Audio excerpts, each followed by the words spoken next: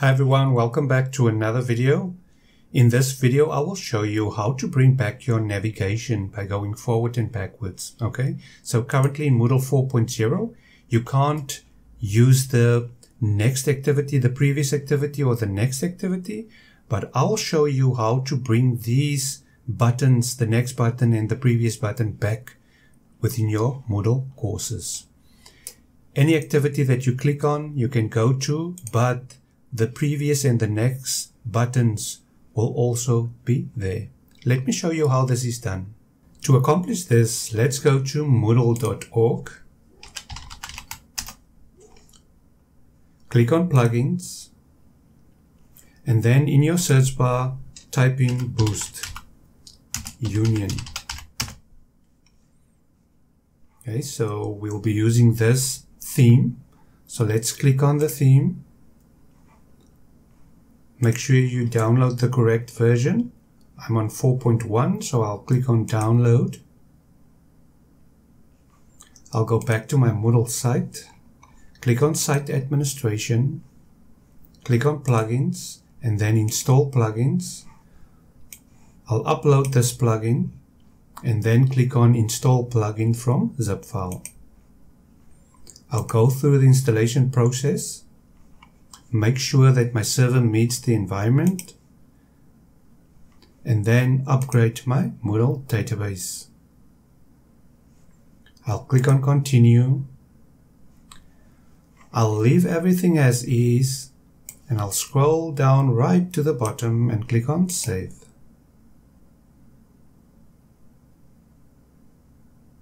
Okay, let's close this and let's close this. Okay, so let's go to appearance and then just make sure that the theme was installed, and there's the theme. Okay, so let's go to our course. So on our home page, I'll go to my ICT course. Here's my course. Now the aim is here to create, when we go into the activity, right at the bottom, we want to click either next or previous activity. Okay, currently we can't do this in Moodle 4.0 onwards. But in Moodle 3.11 we could do that. Okay, so let's restore it to that. I'll go to my course settings. Let's scroll down and click on appearance. And here you'll see we don't have an option to change the theme. So how do we do that? We go to site administration. Then under appearance we click on theme settings. And then scroll down to where it says allow course themes. You'll see here allow course themes. I'll select that option and I'll click on save changes. There we go. We can close this and just refresh this. Okay, so now when we click on appearance, you'll see there's force theme. Select the drop down list and select Boost Union. We'll scroll down and click on save. And now you see it adopts that particular theme.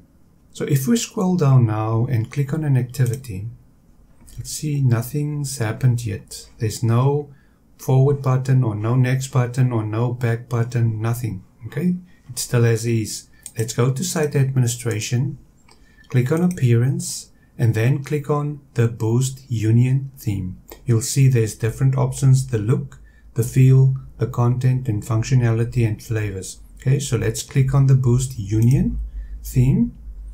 You'll see we were first presented with the theme presets. If we scroll down, there's raw CSS, page width. Here we can set the page width.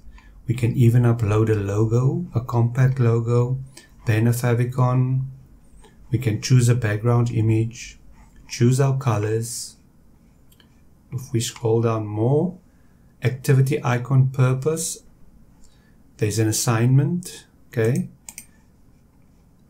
so we'll leave everything as is. Then activity icons, we can enable custom icons for activities and resources. It's currently set to no. We can set it to yes, and we can choose an icon here. Okay, then login page we can change. The display text for login background images we can change. Also the login form we can change. The header we can change. Course header, course header image height, the course header image position. Okay, then the introduction. We scroll further down, font awesome, raw, CSS, and then the feel. Okay, so here we go. So the primary navigation is hide notes in primary navigation. We can set that. Breadcrumbs we can set. And now navigation back to the top. We can choose whether we want a button for back to the top, scroll by, and then activity navigation elements. Okay, so let's choose yes. Now this will add those activity navigation elements. We can scroll down and look even further for settings. So this is really a nice theme. So let's scroll down to the bottom, click on save. Let's go to our course. Let's refresh this. And now you can see there's my back button. There's my next button. My next activity is a video introduction. My previous activity was the learning survey.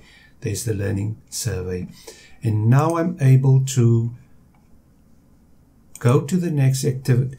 What's the first activity? Then I'll be able to go to the previous activity or go to the next activity on this page. Okay, so now students don't have to complain they can't go back and forward while they're in the particular activity.